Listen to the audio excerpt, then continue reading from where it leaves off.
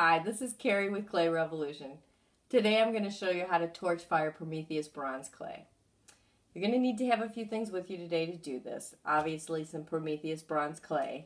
This piece is ready to be torch fired. It's completely dry and has already been refined and the edges are perfect.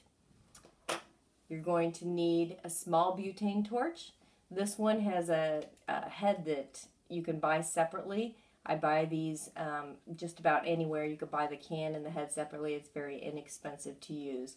The one important thing that you do want to note is it's got a larger nozzle on it than some of the micro torches do. You do want a larger, bushier flame when you do these. Okay. You're going to need to have a pair of tongs to pick up the hot piece with and some stainless steel mesh to fire it on top of.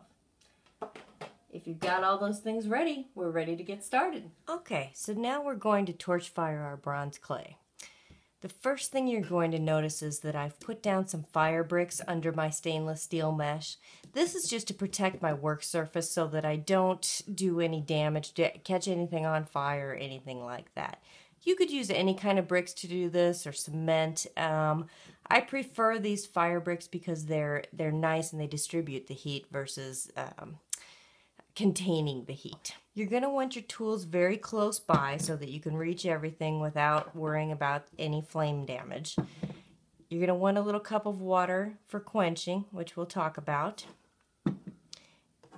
your tongs, and your torch. The first stage that we're going to do is called the burn-off stage. And what we actually do is burn the binders out of the clay. That's very important for sintering metal properly. If you don't burn all the binders out of this piece, the metal particles will not sinter. So you need to make sure that all the binders are burned out. And the way that happens is it catches on fire and we just burn them away. So that's the first stage of what you're going to see, and after that is when we begin our sintering. Okay, I'm going to turn the lights off now so that you can see this a little bit better. We're going to light our torch by turning the gas on.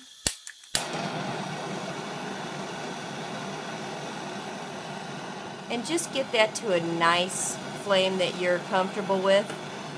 It doesn't need to be too big, but you also don't want it to be sputtering. I'm sputtering just a little bit. So there we go. Got my flame ready, and I'm going to catch the piece on fire. So if you watch the edge of that, see how that's actually burning by itself now?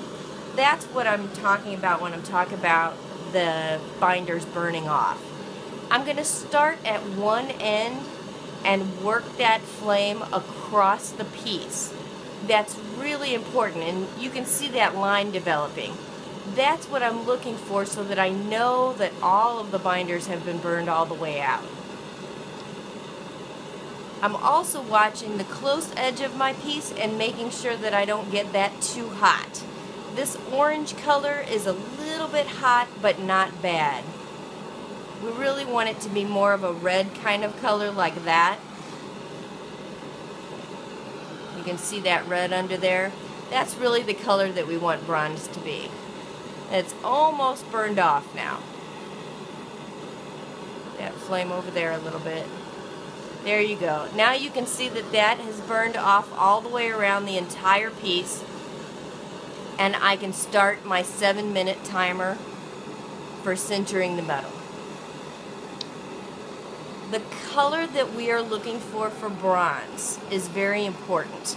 Bronze sinters, Prometheus bronze sinters at 1500 degrees Fahrenheit.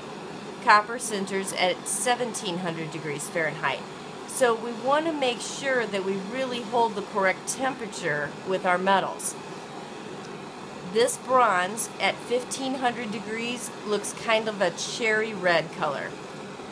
I'm trying to show you that right now.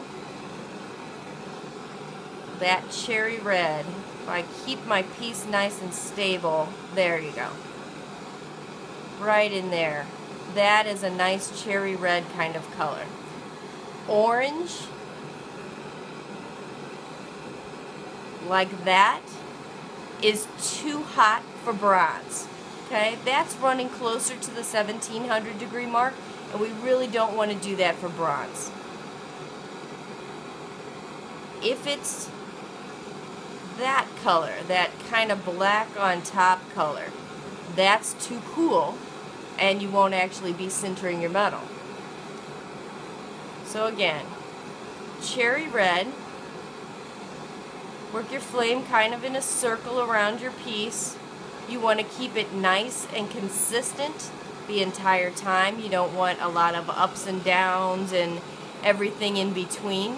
So keep that piece nice and slow and consistent temperature the entire time. You definitely want to go 7 minutes with your bronze. Sometimes, if the piece is larger, I'll even go longer than that, but I very rarely ever fire shorter than 7 minutes with a piece of bronze.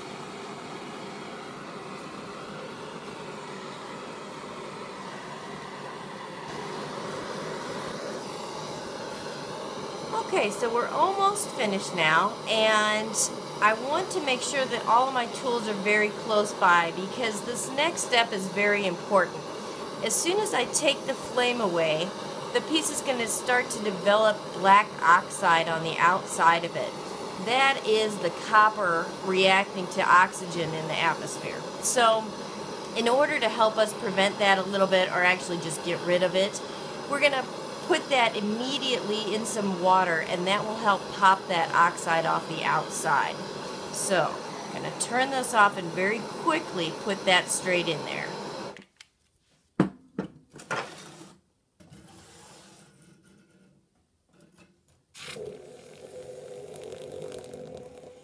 You can see that oxide popping off of that surface there. It's exactly what we want.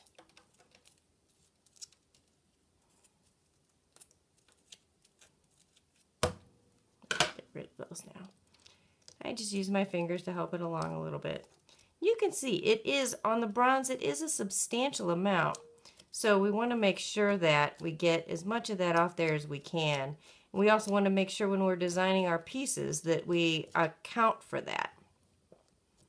Okay.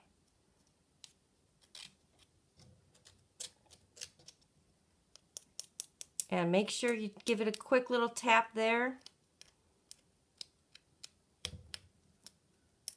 Make sure it's centered all the way, and we're good to go. Now that you've finished torch firing your copper and bronze pieces, there's a few things that you can look for to make sure that you've done it properly.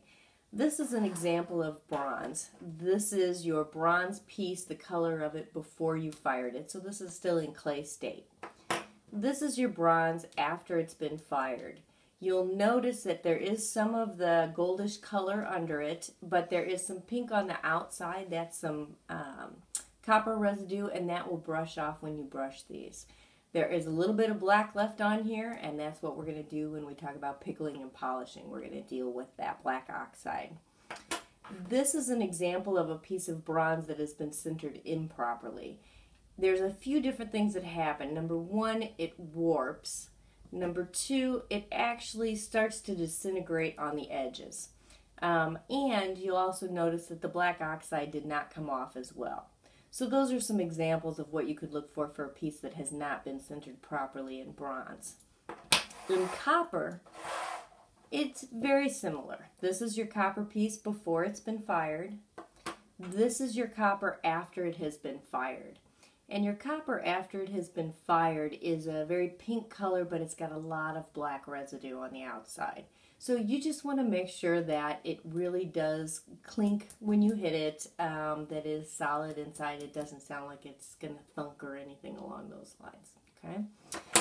This is a piece of copper that's been over-fired or fired too hot.